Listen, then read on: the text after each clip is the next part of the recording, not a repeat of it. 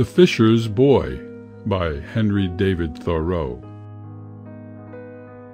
My life is like a stroll upon the beach, as near the ocean's edge as I can go.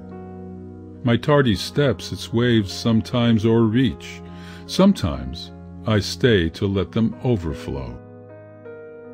My sole employment 'tis, and scrupulous care, to place my gains beyond the reach of tides, each smoother pebble and each shell more rare, which ocean kindly to my hand confides.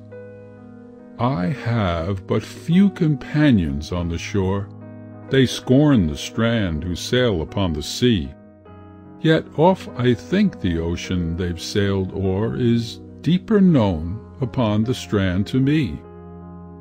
The middle sea contains no crimson dulce, its deeper waves cast up no pearls to view. Along the shore my hand is on its pulse, and I converse with many a shipwrecked crew. End of poem.